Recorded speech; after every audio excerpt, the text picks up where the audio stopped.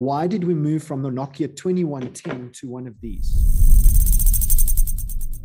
The reality is battery technology, like in the late 1800s, wasn't there yet. Battery technology is very close to being there right now, but I don't know if it's 100% there because the cost is still very high. And that's the biggest downside of a fully battery electric vehicle is the cost of the battery itself. I mean, you might know I drive a Jaguar I-Pace, which is a full battery electric. And it's got a 90 kilowatt hour battery, which is probably the most expensive part of that car.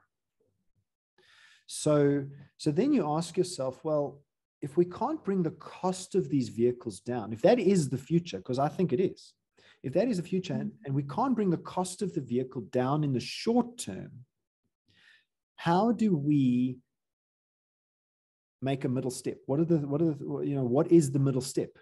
And the middle step is the hybrid. Let's talk about the environmental side and the hybrid and battery electric side.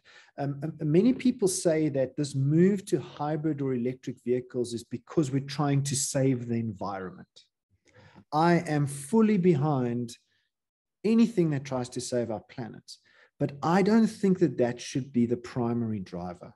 I think it's a natural downstream consequence of going fully battery electric or going hybrid and then battery electric. But I don't think for me, it's not the main driver of why we should do it. I know that Elon Musk says that it saves the planet and all that, and that's great, right? But in my head, this is just my personal opinion, is that it's better technology, it lasts longer, there's less noise pollution, there's less chance of the car breaking down, it's more efficient.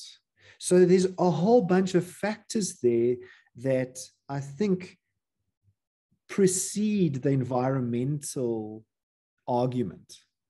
Because many people say, oh, no, we can't go to electric vehicles because actually producing a lithium-ion battery is more cost-heavy on the environment than an ICE vehicle. Well, fair enough. Maybe there's an argument for that because I've seen lots of things that say that it takes an electric vehicle, I think, up to 5 to 8 years to become cost neutral from an environmental point of view because of the lithium ion and its mining and all that stuff in order to be cost neutral with an ICE vehicle.